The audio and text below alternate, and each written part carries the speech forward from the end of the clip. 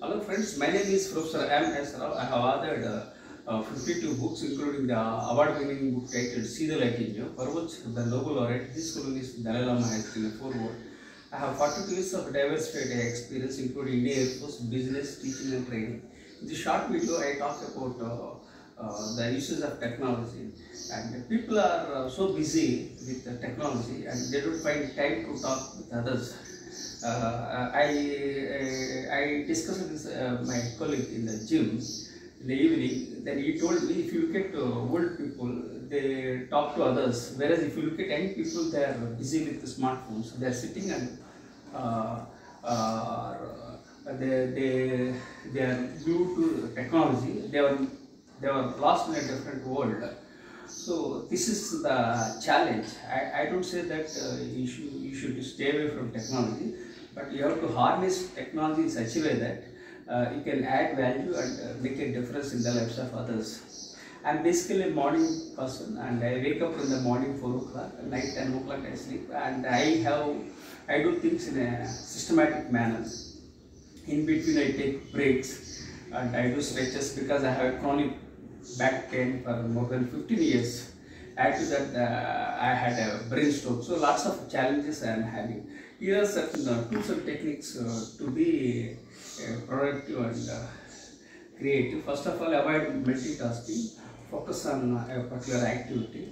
Work on and move on to the next level. Use your time judiciously. The time and tide waits for none. So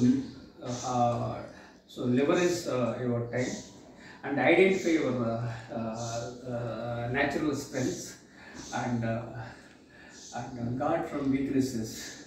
So keep moving in a right direction so that you will be able to make a difference in the lives of others. So let me share with you my challenge. I was blessed to be alive after brain stroke in the year 2021. I survived because of my positive psychology, because of the power of subconscious mind, and because of the healthy habits that I acquired from Indian Air Force. I am a late bloomer with OCD, Dyslexic and ADHD. Add to that the brain stroke worsened my health. I have health challenges for the last 2.5 years. My right hand was paralyzed. And I was born in a toxic family and grew up in a toxic environment. I have mental challenges, physical challenges and financial challenges. I am 60 years old with lots of challenges. Despite all the challenges, I rose like a phoenix.